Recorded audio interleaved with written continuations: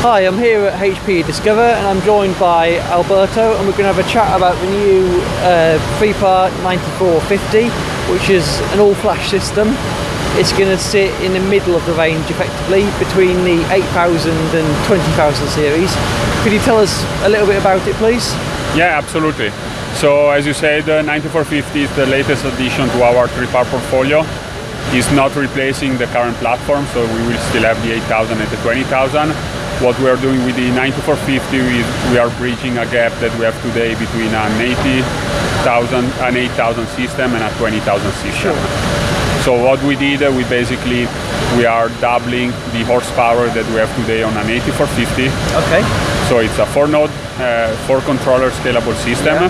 But each controller has 2 ASICs and 2 CPUs. Okay. So we are doubling the number of cores compared to an 8450. And also the cache is more than twice of what we have today on an 8450. And how large can this system scale in terms of capacity? Yeah, so it's a very scalable system, so it's very good for consolidation. A single system can scale up to 6 petabyte of raw capacity. And you can achieve that using the biggest drive, so the 7.68 of the 15.36 terabyte SSDs. Okay. In terms of form factor, this looks more like the 20,000 series, is that correct? Yeah, that's correct. So we leverage the 20,000 hardware and chassis. So you have to start with a node chassis where you have 8 U of space that are reserved for the controllers.